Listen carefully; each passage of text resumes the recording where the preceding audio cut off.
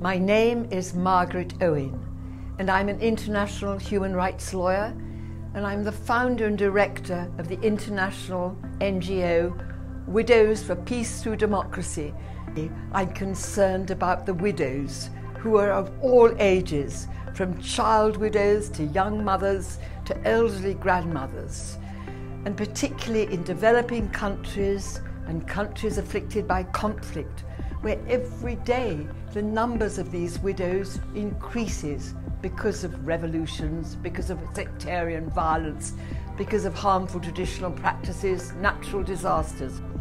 And their discrimination and abuse that they experience is particularly tough in rural areas, because whatever the law or the constitution says about equality, in rural areas, widows' lives are determined by very discriminatory, abusive interpretations of religion and custom.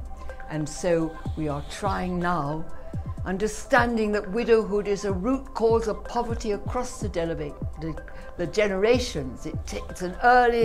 It's a driver of early marriage. It takes girls out of school because widows are so poor they can't afford to keep their girls in school.